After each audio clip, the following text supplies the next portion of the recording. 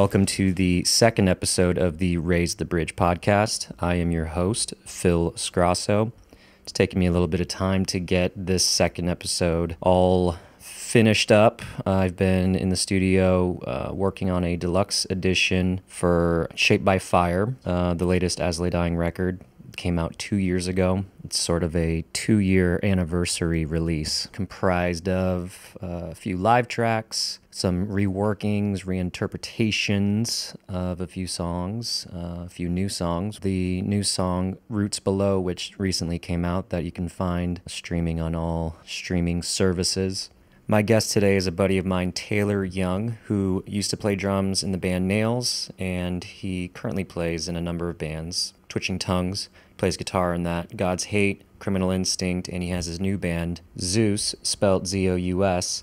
He's also got his own studio. You can go to thepitrecordingstudio.com for more information. And I initially met Taylor at his studio. He worked on a record of mine, a side project called Poison Headache. And from there, Taylor had asked me to fill in for Nails for a few shows. So I played, I think, 6 shows with them back in 2016. So that's kind of the history of how we got to know each other. You can find Taylor on Instagram at TaylorXYoung. And like I said, thepitrecordingstudio.com. All right, here we go.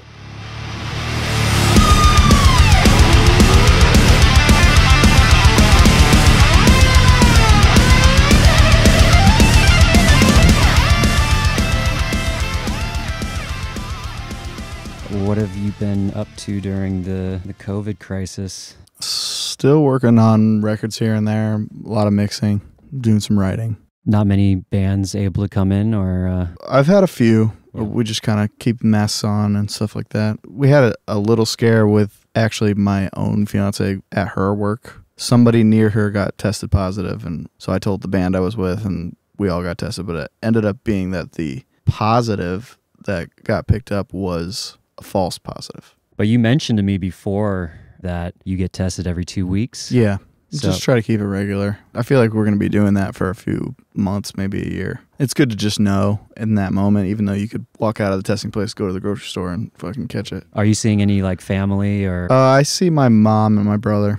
That's pretty much it. I have like a circle where we kind of know everybody's good. There's always been a number of projects that you're involved with. Is there anything in particular that you've been focusing on a little bit more?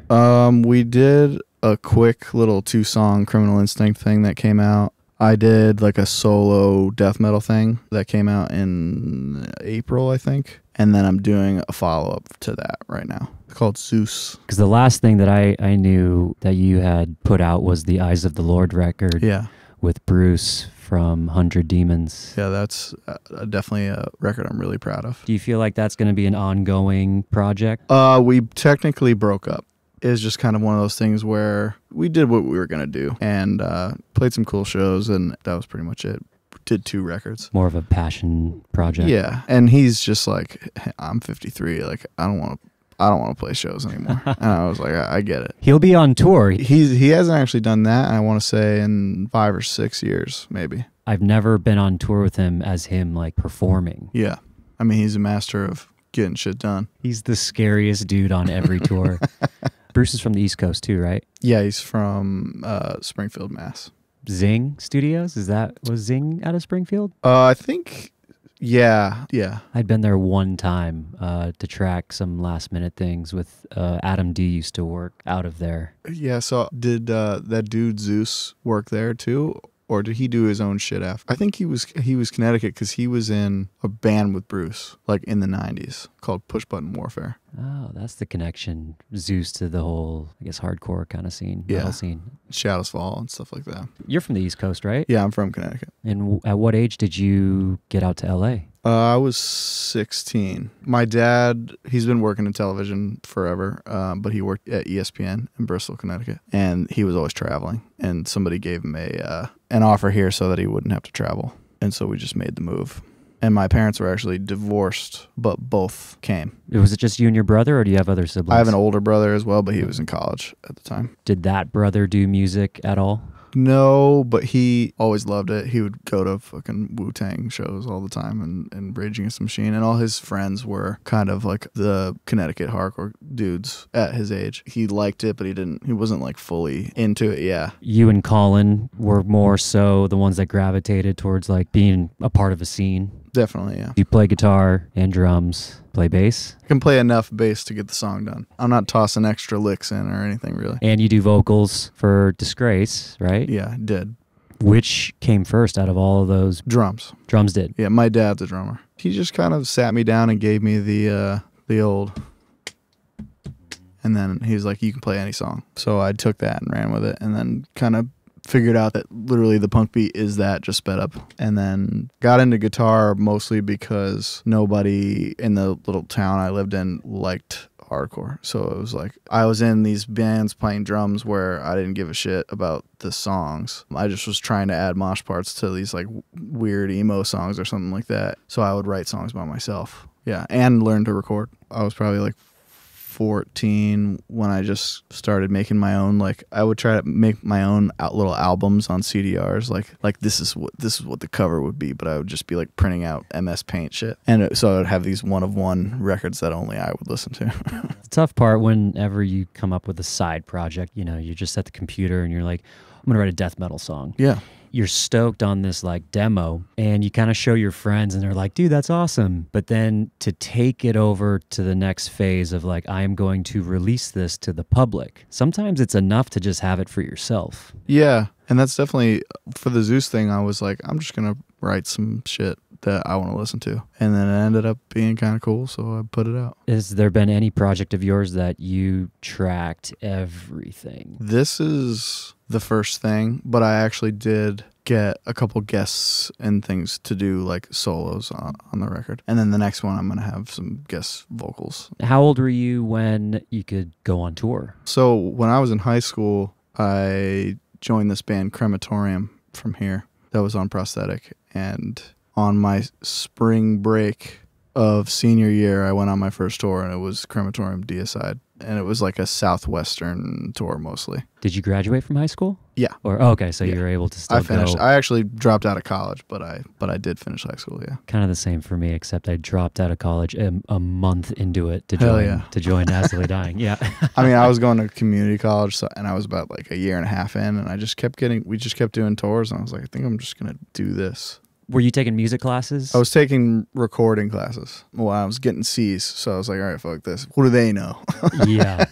I'm smarter than this teacher. Yeah. Did you do a record with Crematorium? No, I didn't, but I joined as their second album came out. And they had some kid who flew in to do it, but like the drums ended up being pretty fucking programmed from what they told me.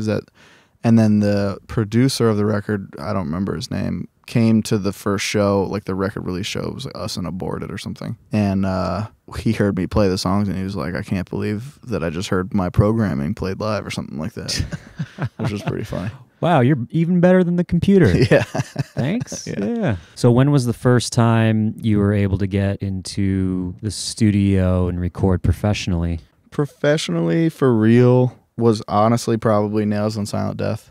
That was the first time I walked into a studio and was like, wow. Everything before that was like in a friend's bedroom or something, or like whatever. And going to God City for the first time was like, all right, this is the goal. So you felt like just a moment of like inspiration? Oh, every time. Well, and every time I would be over his shoulder watching, probably annoying the hell out of him. I annoy the hell out of him weekly. I text him about nonsense or ask him a question. On Silent Death, what year was that? That was 2010. So we recorded that. It was honestly between Christmas and New Year's, 2009, 2010. Were Kurt Ballou recordings something that you looked up to, something that you kind of modeled your style off of? I was a huge Converge fan, and I liked all the stuff he was doing at the time. I still think that the No Heroes record they did is like a model recording. Like that's the ultimate sounding thing. Is there something about Kurt's process of recording was there anything that you kind of picked up on of like, oh, that's how I got to do it? Every time I went, I would see something new, but I didn't know what to look for the first time as a kid. Like I'm like, okay, this all makes sense. I see mics and stuff. You're kind of overwhelmed. I'm definitely overwhelmed, and I see like a wall of gear. And 2010, I'm like, I have no idea what any of that does. 2013, I'm like, okay, I start to see some stuff.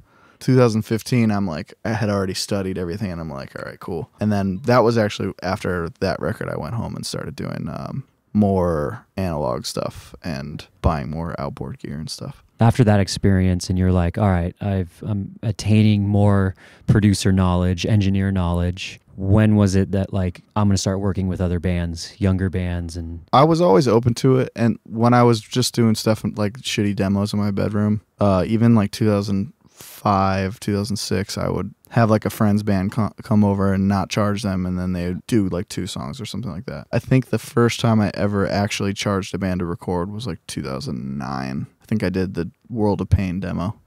it's so fun. I went to high school with Noah, and That's crazy. I did not know that you guys were the same age. he, I think, was 2 years younger than me, but I always knew Noah as this quirky little kid who's like making the rounds to every social clique in the quad. Noah Friend. It's not just a clever name. Noah Friend. It's funny. He actually texted me the other day. He was like, dude, this kid on Twitch was playing your songs. You got to get in the Twitch world. And I'm like, Not a bad idea. my same response, not a bad idea, but I'm not as like enthusiastic about figuring out another social platform. It's so much more than that, though, because it's not like I'm going to post a tweet. Yeah. It's like, oh, I'm going to go on there for an hour and people are going to watch what I'm going to do, whatever that is. You can go sit and play guitar for an hour and people will log on and watch you do that. So I interviewed Nick from the band Night Verses, and his thing for Twitch has been like writing songs on Twitch with Crazy. his fans. And I told him, like, you're insane that you're so vulnerable Yeah. to strangers in your creative process. Or he's cataloging material Yeah. from other people. But he's like getting kids' opinions on, what do you think this next part should be and stuff like that. So it's kind of cool to get like a little bit of guidance when you might be hitting a wall creatively. It's not, yeah, that makes sense. I don't know. It could just be a bad day for me, and I'm like, I can't even play guitar today. I mean, my friend is a pro wrestler and he goes on Twitch and cooks. People watch him cook and he gets paid to do that. The right approach to do is something so random and off the wall that you're not known for. Possibly. I'm going to look into that. You can cut hair, but you don't cut hair or something like that. The worst haircuts. So, Twitching Tongues. What's been the latest? Yeah, we did an LP about 2 years ago. We slowed down again just because we toured on that record before it came out for a year and then after. And then so we were just kind of shot. We played a fest last year, and then we haven't really played since then. We were supposed to play in May this year. We were going to play Drain's record release show. I don't know if you've heard them yet, but they're kind of the new thrashy hardcore band that everybody's really into. They have this crazy like backyard music video that has like 500 kids at it, like jumping off the house and shit. It's fucking awesome. I did their record, and to give them just like the pedestal, we were going to play under them and let them just fucking smoke. And we were really excited to do that, and it just obviously fell through because I think one of the shows got announced by accident and then obviously had to get pulled. Because of COVID? Yeah. Oh, okay. And how did Sean Martin get involved with Twitching Tongues? Because I know he wasn't like original, and then he was at a Hatebreed for a while, and it was like, what is Sean? Like, Sean needs to be in a hard, heavy band. He played guitar for Kid Cudi for a couple of years. I'm not even kidding. And he wrote like half a Cold Cade record. He kept doing shit. Yeah. And Where Your Wounds. And that's he crushes on that, and they have their like death metal offshoot band that just put out a record. That's right. Too. Yeah. I just asked him to join. Didn't know him, had friends of friends, and he was like, yeah, and that was it. Play some Slayer riffs again. Yeah, exactly. We put him in a music video before we met in person. Like we just had him send footage. It was awesome though. He's the man, and basically our whole band quit, and then I had to just kind of do something crazy to fill the slots, and then so got him and the best drummer I knew at the time. Who's that? KL. He actually plays drums for Ghostmain now. Yeah, crazy. So Twitching Tongues is made up of guitar player that was playing for Kid Cudi. Yeah. And then drummer for Ghostmain. We're very rap affiliated. Yeah. You need to get a rap project. Well, I'll have to die first, for sure. Yeah, I couldn't see you doing that. Yeah. This episode of Raise the Bridge is brought to you by STL Tones, which gives you access to thousands of tones from your favorite artists and producers. They carry exclusive guitar plugins, Kemper profiles, and Fractal Audio Axe FX presets. For a limited time, you can get 20% off the Taylor Young Tone Hub preset pack by going to stltones.com and entering in all caps STL Young 20 at checkout. The Taylor Young Tone Hub preset pack comes with 46 presets comprised of 30 guitar and 16 bass tones. Be sure to check out stltones.com.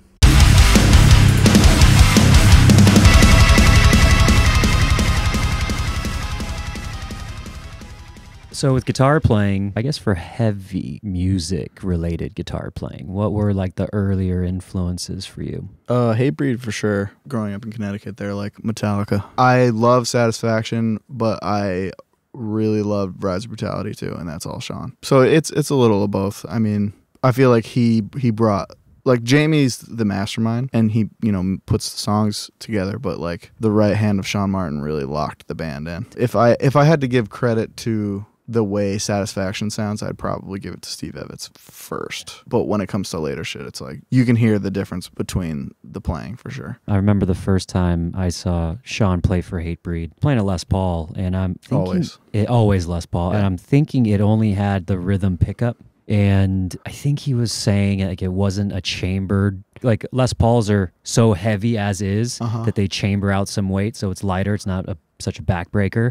But he was like, no, this one's not chambered. He had like a late 60s one that he got when he was a kid. It was like the thing that his mom saved up all her money to buy him one time when he was a teenager. That one actually got stolen, but that might be the one that it was. And then you were saying Sepultura is definitely, as far as guitar playing, like, I mean, I have a stickered up fucking Strat because I always thought his Brazilian Strat looked fucking sick. But even though it was a giant Red Hot Chili Peppers sticker on it, but like it still looked so fucking hard to me. Andreas Kisser. Yeah. Right? Yeah. I saw Sepultura like not in that heyday, but maybe like 8 years ago, and I was blown away at how good they were live. Yeah, they smoke, and they know what they're doing as far as keeping the band going. Everybody talks about how Max and but like Igor, he still fucking shreds. There's this record Alex where he has this insane solo, and it's like the sickest fast solo I've ever heard. But yeah, their later shit it's just fucking insane too, and I think they have more records with the new dude. Not the new dude. He's not new at Derek, all. Derek Green. Yeah. He's not Brazilian, is he? No, he's from Ohio. He was actually in... The most opposite you can be from Brazil. He was in hardcore bands in Ohio, too. Oh, really? Yeah, he had a band called Outface that I think shared members with one of the Integrity offshoot bands. That's crazy. Yeah. What was your first guitar? I had like $200 whatever the James Hetfield looking. It was like an Explorer style, but super pointy. That was the first one. I loved Metallica. So it was a conscious like, I want that guitar. Yeah, his white guitar that had the "Eat Fuck" sticker on it always looked so cool to me. But I got a black one. But yeah, that was number one for sure. That's definitely how I learned, is just playing Hatebreed songs or trying to learn Metallica songs. And basically the thing I studied really hard, and I still, I guess, weirdly pride myself in, is making sure that the palm mute sounded right. Because some people half-ass it and don't like put their hand down right. And I made sure that thing is a perfect. Yeah, and getting that tight low end versus like the scratchier or woofy. Not everyone's chug or palm mute is the same. Right. So you're learning a bunch of those songs, and then everyone always asks, they're like, oh, I got this, piece of crap Strat, like Squire or something. And they're like, then I got the holy grail of guitars. It took me till probably 2014 to get a guitar I was really psyched on. Was that a Les Paul? Yeah, it's my custom that I have right That's here. The one. What makes that custom different than others? Well, this one came stock with a Kaler on it, so it has a tremolo. I heard there was something different about Kalers to Floyd Rose's. That you can set up each string individually. Like, they all have their own little rollers, and they can come forward or go up individually. So each string you can change the action and all that shit. And you don't have to chop them and stick them in the fucking block like a Floyd. Because you just put the balls in the thing, which some people say it's not as accurate when it goes back, which maybe that's true, but they're like way lighter. Like, to dump a fucking Floyd with tight strings on, it's hard because those strings are pulling. These things are super easy. I'll let you do it later, but you can literally just dump it super easy. And the thing I won't argue with is that the Kaler string locks suck. They're awful. They sit above the nut instead of on the nut. So I do have a Floyd lock on it. A little hybrid.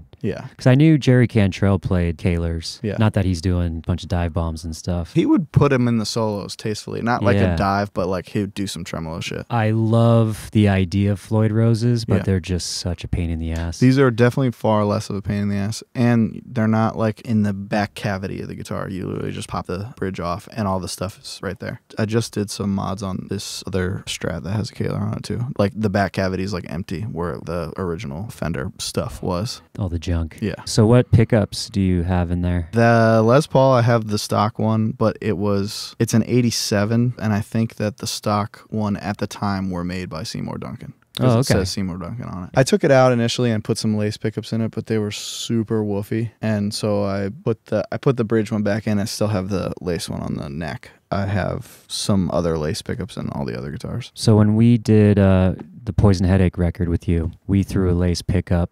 I think it might have been the Matt Pike signature one or something. Yeah, I have one of those on a guitar. Yeah, and I threw that into a Les Paul, and I was like, man, that sounds pretty good. It's nice. That one has a little more twang to it, so it's not like it won't be woofy no matter what. But it's nice. So Marshalls.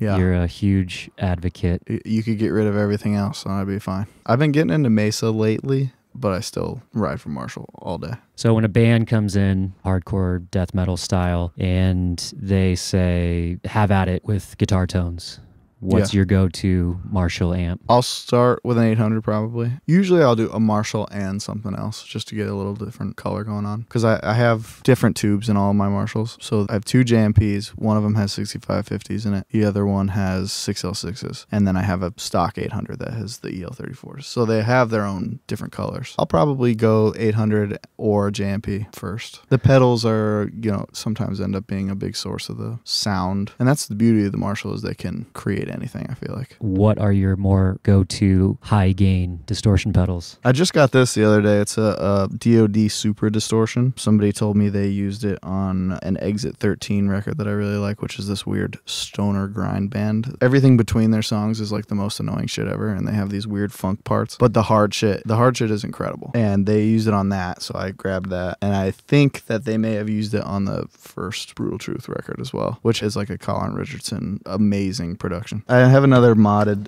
TS-808 that I like a lot. Do you use the HM2 anymore for things, or? I do when the band is like that kind of band. Yeah. But if I could never use it again, I would do that because it's like a thing that doesn't really need, like, there's just so many, and it's like those are these bands' sounds and these bands exist. So find a different sound. What'd you use for the Poison Headache record? I feel like we used an HM2, but I had it with like a Pharaoh and like a bunch of other shit. It's definitely in there, but it's not the like focused tone. And then I actually just designed this pedal. Prototype? That's a prototype. It's basically just an overdrive and a fuzz that you can control individually to kind of create, like, you get the kind of meat of it, and then you can add whatever fuzzy sizzle to it. So a little more control with it. Yeah, and it has low controls for both of them, so you can kind of get your chunk right. I did it in collaboration with my friend Michael Klein, he does a lot of one-off pedals and custom pedals for people. Okay. And it'll be both of our first like run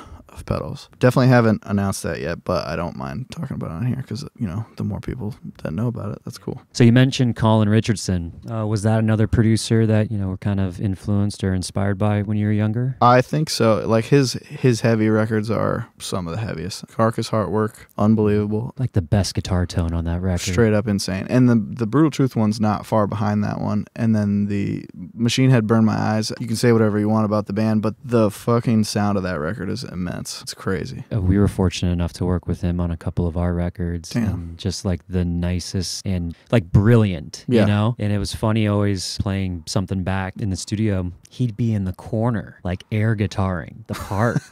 And then he'd like look up and then he'd come over, He would have a revelation. Yeah, he'd have a revelation. And he was just such a very detailed and quirky, charismatic, talented guy. Somebody told me something that upset me about him, that he doesn't do the engineering. He had had engineers both times. Wow. Yeah, he's always had an So engineer. he's a producer. But he'll get his hands on like Gear? Oh yeah, 100%. Always on the gear. So he has a guy who's pushing the buttons and maybe doing the like grunt work, but he understands the signal flow and everything. Oh, 100%. Okay. Yeah, it's That makes more me so, feel better. I was like heartbroken. Like, wait, he just sits there and tells people what to do. Like I want a dude twisting knobs. When he's getting like guitar tones and stuff, yeah, he's very active with that. It's more so the tedious automation, digital automation stuff. Okay. Bump that up a dB or two. His guy's there doing all that. Cool. The computer work, we'll say. That makes sense. Yes. Okay. Okay. I honestly, you just fixed like 2 years of pain that I've had since I heard that. That's what this podcast is for. Perfect. Yeah. Yes. So Kurt Ballou, Colin Richardson, two completely, totally different kinds of producers. Was there anybody else that more so was somebody you looked up to? Steve Evans for sure. Stemming from sort of the Hatebreed records? Yeah, Turmoil, Buried Alive, all that stuff. And then his stuff got super clean once he got out of Tracks East, I feel like. But he did some like early death metal records that sound fucking insane too. Was he Ross Robinson's? He'd used, I think he did engineer? a lot of mixing for him. Okay, which you wouldn't think would make his style become more polished. So the same person who told me that Colin Richardson doesn't do the engineering also told me that his mixing can tend to be too dirty for him. From there, I was like, you're fucking insane. So we're going to move on from this conversation. But because I think that he did go back and he mixed that Sepultura record that Ross Robinson did recently. And that is by far their best shit. Well, since Max probably.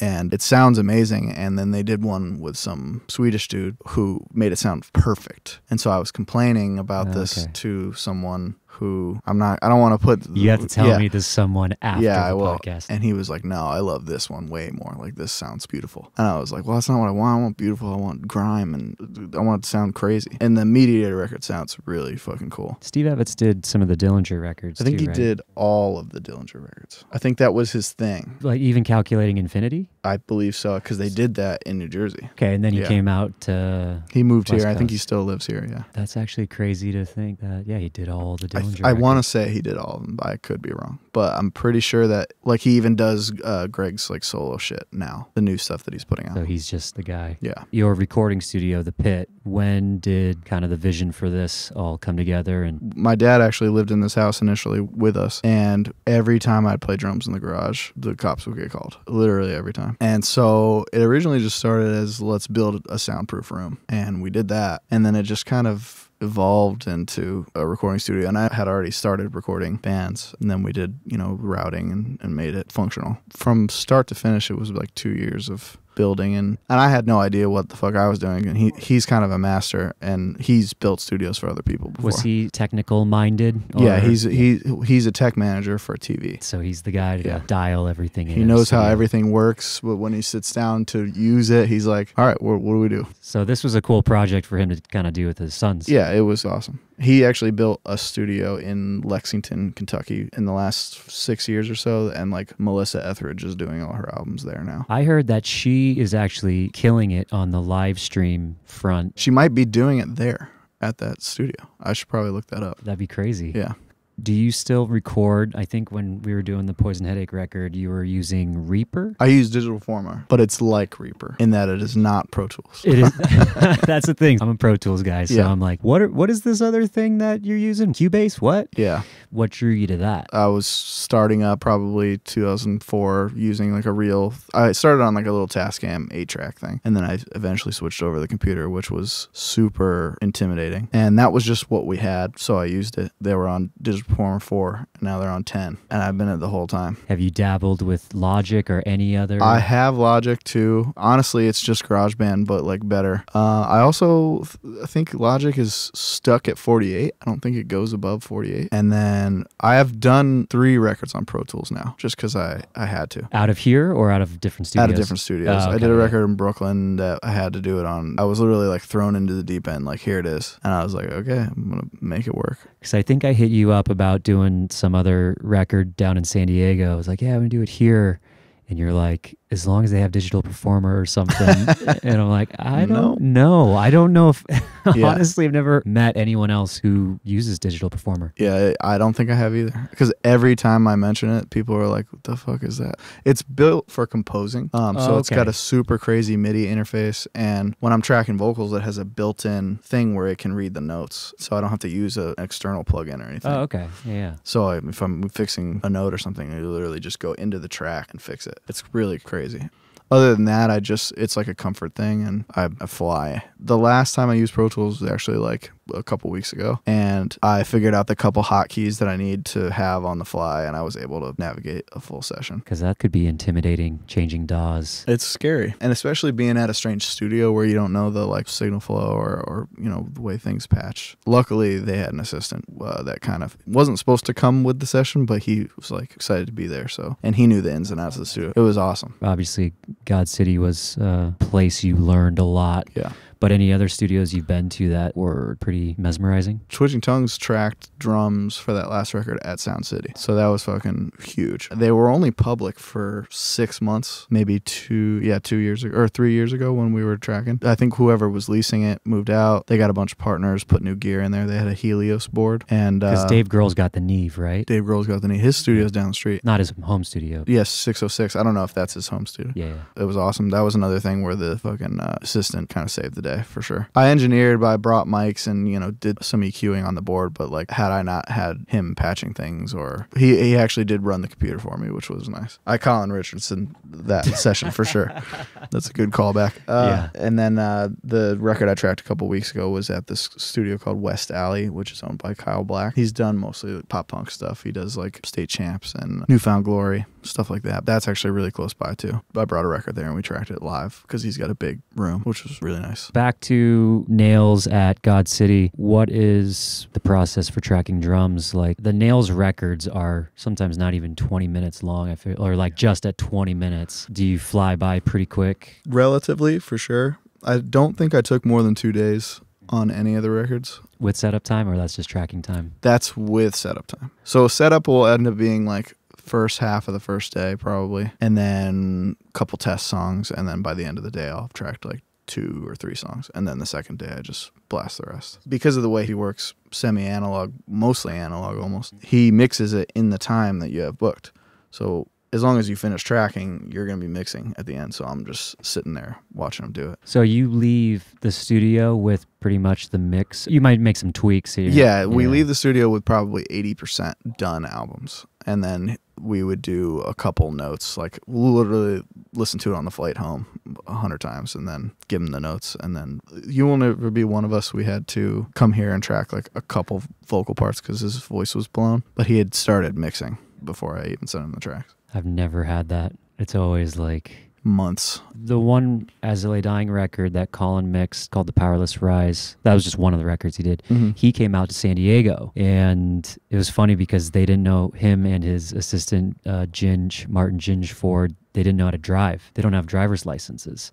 Oh, they're English, yeah. They're English. So we had to drive them to the studio every day. And the studio, It's kind of fun. yeah, which is great because we're listening to reference mixes Yeah. from the day before, and I'm like going over notes with them. I think Alice in Chains, that first Return record of theirs had Good just, record. yeah, great record. And I remember always listening, and we were talking about that record all the time. I was like, this snare just sounds so big and heavy. Anyway, they were mixing out of a pool shed turned studio. See, that's what I could never do, is get out of my comfort zone and do a record in that. Like, I can track anywhere, but I need to be able to mix where I'm comfortable. Granted, 2 guys from the UK, and it's like, hey, do you want to come out to San Diego for a month? Like, in fuck yeah. like the summertime. Let's get away from this gloom. Yeah, exactly. And the thing is that that studio environment being like the Maiden recording, they ended up having to do like a whole nother pass with the mix. So it took 2 months to mix the record. Oh, fuck. So they did go home and mix it. I think they did. They did go back home. I think they might have gone to Andy Sneap's studio or something. Oh, cool. Something like that. That's how our records, the mixing process. I mean, you end up with unique recordings that way. That's for sure. Yeah, You yeah. don't want the shit to be stale, just the same shit every time. You got to throw some curveballs Yeah. here and there. I pretty much ask every guitar player each podcast their thoughts on Kempers or Axe FX's digital processors, the amp simulators. What are your thoughts on it being such a tube Marshall guy? I'm not a huge fan only because anytime I try to use it or put it into a record, it just sounds so, I can just hear the falseness. You know, you can fake it and it'll sound good, but to me it's not the same. Having said that, I did just work with a company to make my own Kemper packs.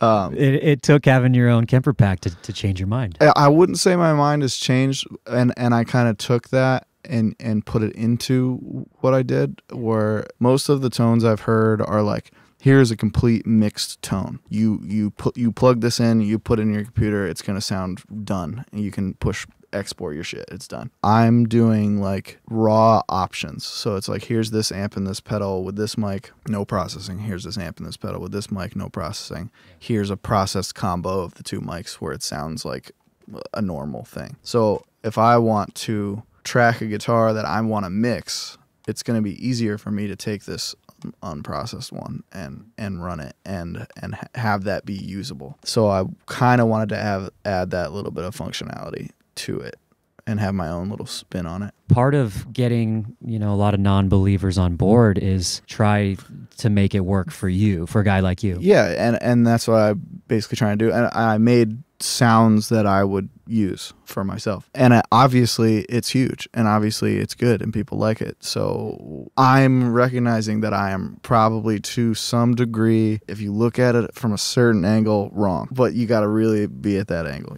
The thing is, the technology is only going to get better. And at some point, do you feel like tube amps are going to be obsolete? Because the technology for tube amps, it's been what it is for a while now. No, because people still listen to records on vinyl. So there is always going to be a nostalgia factor for music until maybe 100 years when we're all dead and people are still playing guitars that are like amps. You mean that 100-pound thing that breaks my back every all I got to time do down is the stairs? log into the cloud and play guitar. Being such a Sonics enthusiast, that vinyl records of digital albums, that contradicts itself? To a degree, yes. I actually saw a bunch of people arguing about this recently and comparing like the vinyl sound to the digital master or whatever and being like, how could anyone say this sounds better? And it's like, I don't think anybody thinks it sounds better. I think it sounds subjective. Yeah, it just sounds like it gives you that sense of nostalgia. Like if you listen to the most fucking digital record ever on a piece of vinyl, it's gonna sound a little warmer, and I won't say more pleasant because it is subjective, but it'll be satisfying. In a way, like a digital record on vinyl kind of helps balance it out because it's a little not bit sounding as hollow and tubey. It's smoothing curves. Yeah, and things yeah. like that. Yeah. Any plans for Twitching Tongues to do anything coming up? We've been kicking around the idea of doing like a EP, but not really an EP, maybe just a really short LP or something like that. But if I say that as a fact, then it has to happen. So we're not sure, but we've been throwing the idea around for sure. My brother, he plays drums in God's Hate, where he is kind of the songwriter, and that band did finish a new record. So we're kind of just, I don't know if we're gonna sit on it till COVID's over, but right now we're working on it as if we're not. What do you play in God's Hate? I play guitar now. I wasn't in it previously. Any plans for getting back on vocals? The Zeus stuff I do vocals, but it's just like low grunts and things. My brother and I are working on a kind of new main band that we're gonna do, I think, that will kind of take over everything, but it's not far along enough for me to really know how to talk about it. Enough said. So your brother and you, which one's older? I'm older. By how many years? 4. But people say he looks older. He does look older. Yeah. I feel like with Twitching Tongues, like his singing voice has more age to it. It does. He sounds like an opera, Yeah. like old guy. That was the thing is my mom was like, you should start a band with your brother. And I'd be like, fuck that. And then he started playing drums and I'm like, you suck. You should quit. And then he got good and he actually joined one of my bands when he was 16 or something. And then haven't really done much without him. He's earned his keep. Yeah. Because I was like that with my brother. I was that little brother that was, was always competitive. I honestly credit him for that competitive nature that I have to get better and better. Because That's good. I got to be better than my brother. And well, and then you finally beat him forever. And I beat him forever. He admitted it one time, Wow. and I should have just retired right there. yeah. Any new albums lately? Obviously, there hasn't been much coming out, but anything that you've been, or old albums that you've been stoked listening to? I said I was getting into Mesas because I started listening, well, not started listening to, but I really started digesting the COC record, Blind. And the guitar tone on that is fucking insane. They use this old Mesa, which is a 50 caliber. He might have a dual caliber, but I feel like the dual caliber and the 50 caliber are like basically the same. And I got a dual caliber just to mess with it, and it really does have that grit to it without a pedal or anything like that. It's crazy. Obviously, you're not doing too many records like COC. Yeah, I want to. Like, I could use that guitar tone for more like the sludgy Yeah. kind of stuff. I do have a band coming in January that it may be applicable to, which is really cool. If you want to check them out, they're called Age of Apocalypse. They have a record out right now that's really fucking sick. If we're talking sludgy guitar tones, Kirk Weinstein, he had a Randall. Mm-hmm.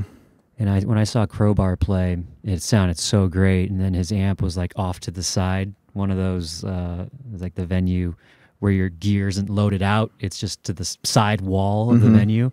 And my buddy like went flashlight on his phone and took a screenshot of like his settings. I think there was like zero high end at all. Oh, I believe that. They probably had to roll that off just to get any low end out. And it was probably a solid state if it was an early one. I feel like their early shit is all solid state. He was using oranges when we toured with them. Twitching Tongues with Crowbar? Or It was Twitchy Tongues, Crowbar, Code Orange, and Hatebreed. It's a fun tour. I basically just punished Kirk the whole time. But he was cool with it. He's a really nice guy. I just saw the Down live stream. Yeah, how was it? He played, right? Yeah. That was cool. The thing was, I was excited for Phil's in-between song banter. None, huh? None, because there's no crowd for him. He's got no one to show to. But it was cool. It's like there were like a few technical things, but it was like whatever. The band from the swamp. If there's no technical difficulties, I'm out. Yeah, exactly. Yeah, it's just cool because they haven't played together in a while too. So They were supposed to do 4 EPs and they did 2, and Kirk quit after the first one. I love that band. how do you feel about the whole live streaming thing to fill the void of touring? I don't think it fills the void properly, but I think it's cool for what it is, for sure. And It's something. yeah. And it's working for a lot. Like Code Orange is fucking smoking on that. And theirs look crazy. Or their record just came out, and then they couldn't do any of their touring on the cycle, and it was supposed to be their biggest record. And I think they're making it their biggest record with the live stream stuff. So it's kind of cool. It works out in their favor because they're all technically inclined in different ways. They're a very big DIY kind of. The guitar player does all those weird, creepy digital things. Yeah, and they've got obviously a fucking like A+ management behind them. Have you done live records? Like, have you tracked any of your records, like full band? Twitchy Tongues has a fake live album. A fake live album? Yeah. Okay. We tracked the instruments live and then did the vocals in one pass, but then we put a fake crowd in that we were the crowd. And it's honestly my favorite record because it's just funny to listen to the whole thing. We have like mic give outs where it's like you hand the mic and it's just this it's pretty funny. Well, thanks for being on the podcast, Taylor, and I hope to see you soon, man. Anytime. It was a great time. Thank you for having me.